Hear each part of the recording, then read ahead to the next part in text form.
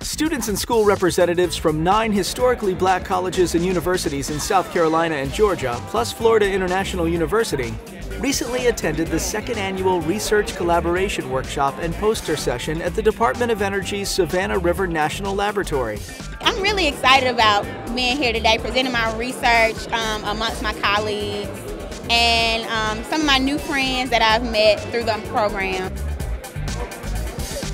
These institutions provide the students that will be our future workforce, and today their research is providing new stimulation for the work that we're doing to solve important problems in the environment, national security, and clean energy.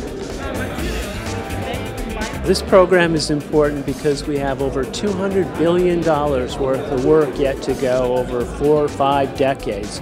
And these students are the future workers for accomplishing that kind of work. So it's really important.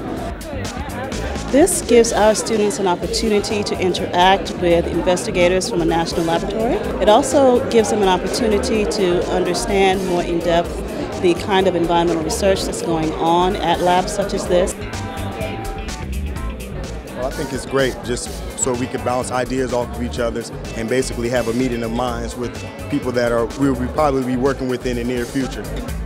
This is the next generation of scientists. We've had a great turnout. The students are talking with our PIs and researchers, and it's been a great event, and we're having a lot of positive feedback. So it's going forward from here. To learn more about Savannah River National Laboratory, visit our website.